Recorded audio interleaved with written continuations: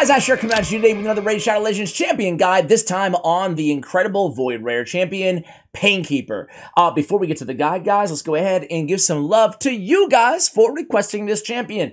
We have John Valencia, thank you for the good vibes, always glad to hear that. Can you make a video on Painkeeper? I used to give her 10% HP and 10% defense, but I could use some help. I use a set to give that. Yeah, we'll give you some help, man. Philly, 1224 says, please do a guide on Painkeeper, not just unkillable as well. She's a decent rare. Besides that, today we're actually going to talk about her as not just an unkillable clan boss champion as well. Lamar H says, hey Ash, asked for an updated video on Painkeeper, seen 1 or 2 years ago, but I'm looking to use her in my Nightmare clan boss team and need some help. No unkillable for me, but I thought she might be helpful for a 1 key as a replacement for Syl of the Drakes. We'd love to see Sylar, and especially Painkeeper, says Disturbed X1000. Putting in my request for Painkeeper, says, well, a black hole. Did you guys see that? That's the first ever picture of a black hole. Really, really cool.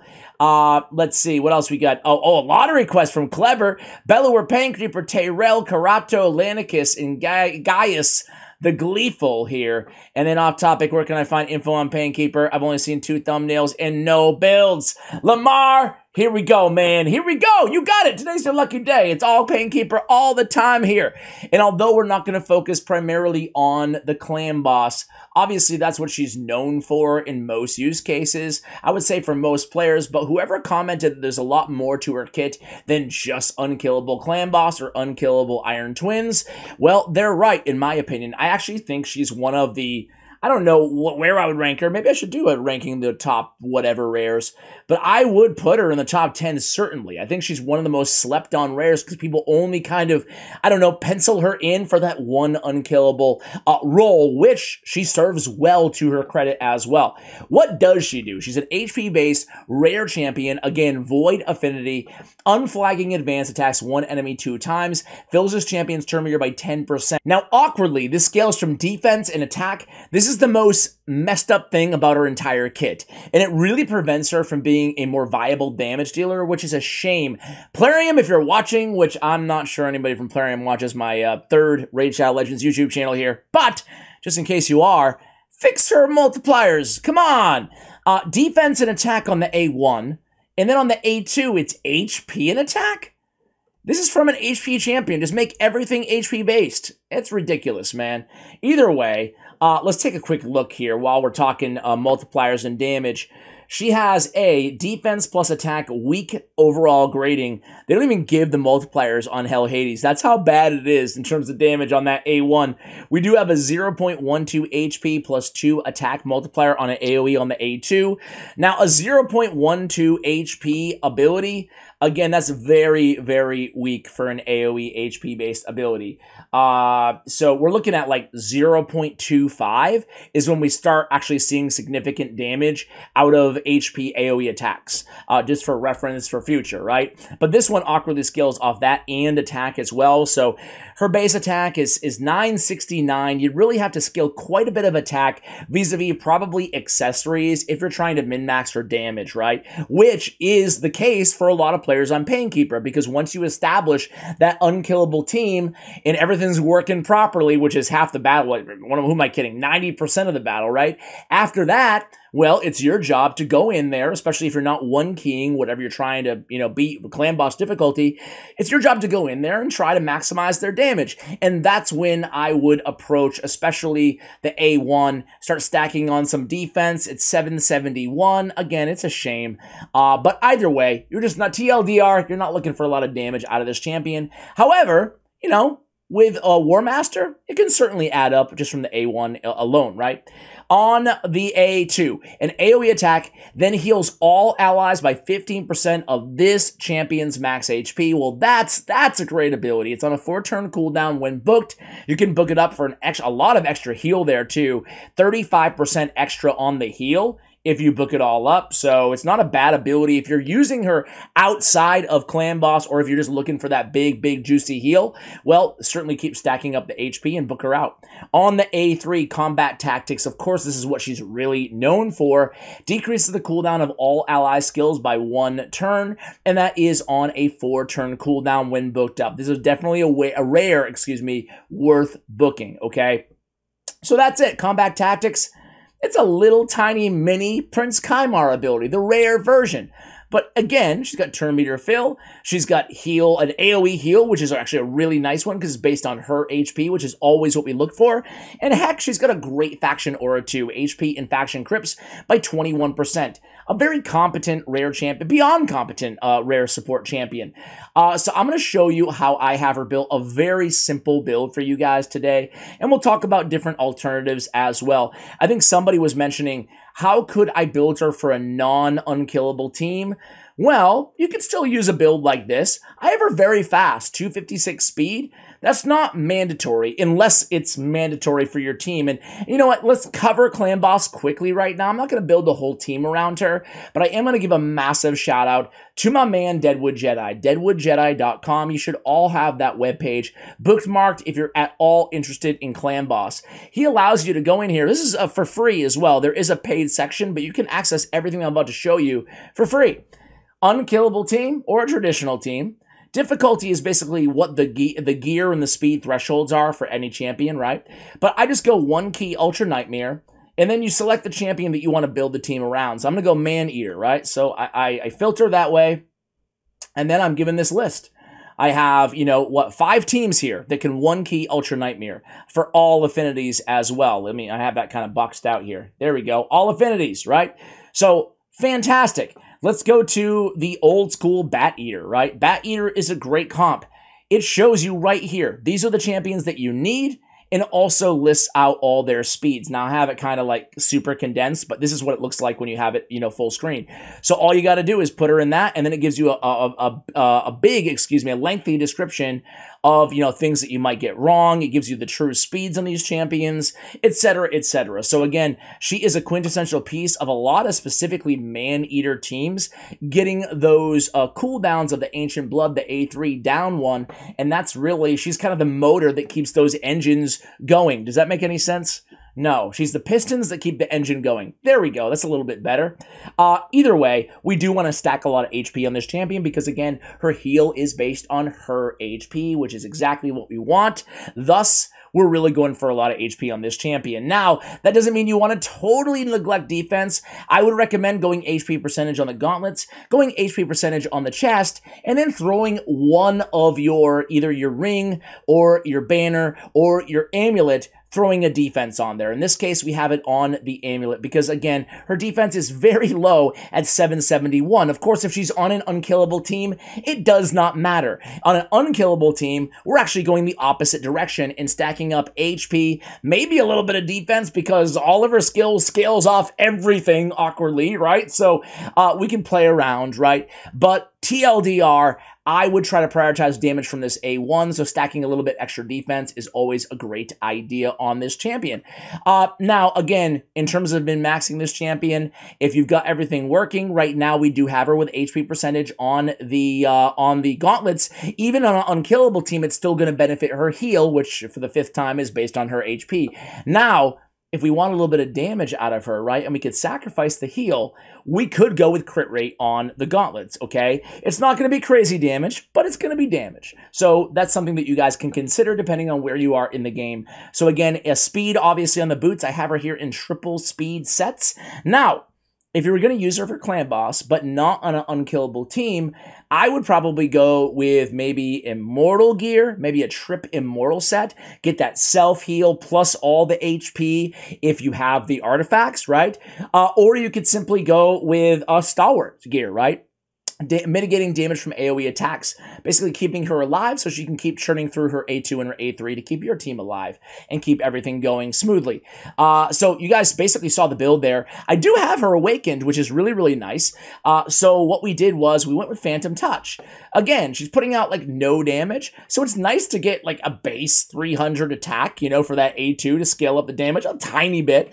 But moreover, the 30% chance of inflicting the bonus damage actually does make a significant difference, especially over the course of longer battles like Demon Lord Clan Boss. So if you don't want to go Phantom Touch and you're just trying to keep her alive, you know, you could go with Dark Resolve or with Indomitable Spirit. Now, if you're going against somewhere where you're going to be depleting your HP, then definitely go with Miracle Heal. That is going to have a 75% chance at 3-star where we have her at restoring destroyed max HP when healing. And of course, she's doing quite a lot of healing on her A2. So we really, for a rare champion, we have like 4 masteries that I would recommend considering. Dark Resolve, Phantom Touch, Indomitable Spirit, and Miracle Heal. So depends on what you're trying to get out of her. Hopefully I did a decent enough job describing why we would want each of those blessings. Of course, Indomitable Spirit and Dark Resolve is going to help her not get CC'd, not get stunned or feared or whatever.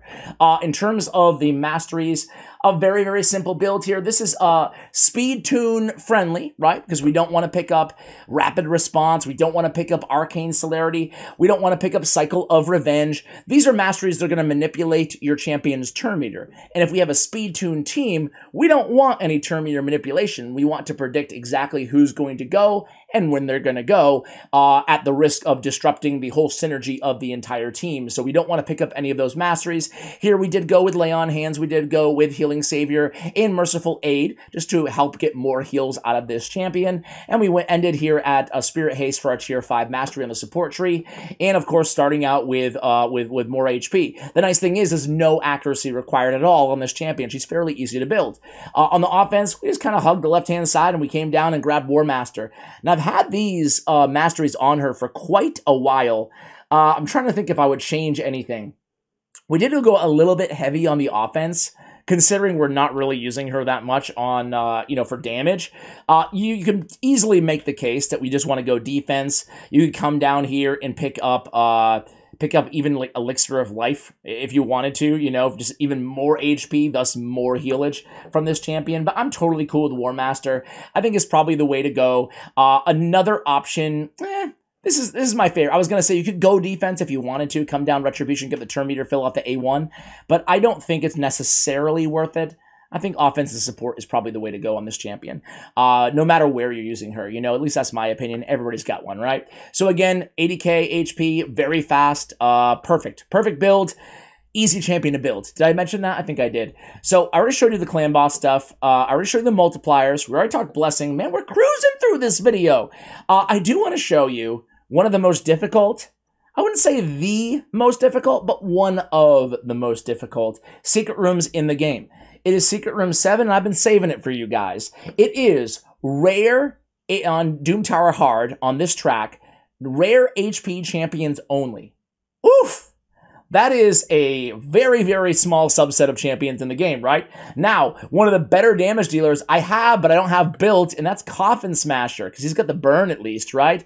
So without Coffin Smasher, man, we don't have much at all in terms of damage at our disposal. We have Gear Grinder, who I've done a guide for already on this channel. We have Gnarlhorn, who I've done a guide for already on this channel. We have Doomscreech, who, yes, I've done another guide on him. And a Corpulent Cadaver, who we have not had a guide on this channel. His claim to fame is being on the world's best clan boss team, right? The best damage in the world, the record holder, features this kind of unknown, or I should say previously unknown, rare champion because his damage increases the more shield that he has. So you pair him with Brogni, he grows the shield, thus a ton of damage from that A1. I see him smacking over 1 million damage on that A1. Unfortunately, we won't be seeing that today. So the good thing about him, though, is he does have a defense in all battles aura. It's only 15%, but it actually comes in very handy here because nobody else on this team out of all the champions have any aura that I can actually use in Doom Tower. As we mentioned, Painkeeper has a fantastic aura, 21% HP, but only in faction crypts. That's why she's a great faction support champion. But anyway, guys, here we go. Get ready to chill with me for like an hour and a half. I mean, I exaggerate, but oh boy, it's a long, long run. These champions do not do any damage. None of them do. None of them do. I wonder who's going to have the most damage on this team. It's definitely not going to be Gear Grinder, okay? And it's definitely not going to be Gnarlhorn. He only has damage on his A1, and that's it. No AoE or anything like that. He does have his AoE Provoke, but there's no damage there. So it really comes down to Doomscreech, Painkeeper, and Corpulent Cadaver. Corpulent Cadaver has no AoE attacks, but I do think he has probably the strongest overall attack on his A1. Be very interesting. What I want to do is, I think this is probably really, really boring for me to just sit here and blab to you guys for 40 minutes or whatever, which is basically what I normally do on my content on the main channel anyway, so you guys are used to it. But I will give you a little bit of respite here, a little bit of a break, and I'll come back at you guys kind of when we're done with the third, or when we're nearing the end of the third wave. The good news is between her heal and, again, this cannot be overstated, but between her A3, constantly allowing the rest of the champions here, specifically the heal of Gear Grinder and the increased defense of Doomscreech and the control of the AoE Provoke from Gnarlhorn, right? It doesn't matter who's around her. These are just the champions on this specific team. But it really does, especially over these longer battles, it allows them to just do what they do best more often, and that's the magic of Painkeeper, especially from a rare champion. In a fight like this, you could even run her in Relentless gear, right? Because getting that 4-turn down to a 3-turn on the A2, and the same thing with the A3, that's really going to matter, right? That's really going to make a profound impact over the course of a long, long battle like this one. Either way, guys, I've given you a bunch of options on how to build her. For you, it will only be 1 second. For me, it will probably be a while. I'll be right back. All right, guys, here I am right at the end. 621 turns later and counting, 622. We get the job done. And hey, would you look at that? Painkeeper coming through with second in damage, number 1 in heals, 1.6 million, 720k, 796k on Corpulent Cadaver. Man, that is a slog of a secret room there, but of course, nobody died, and that's the most important thing. Even if they did, we had Gear Grinder to revive them.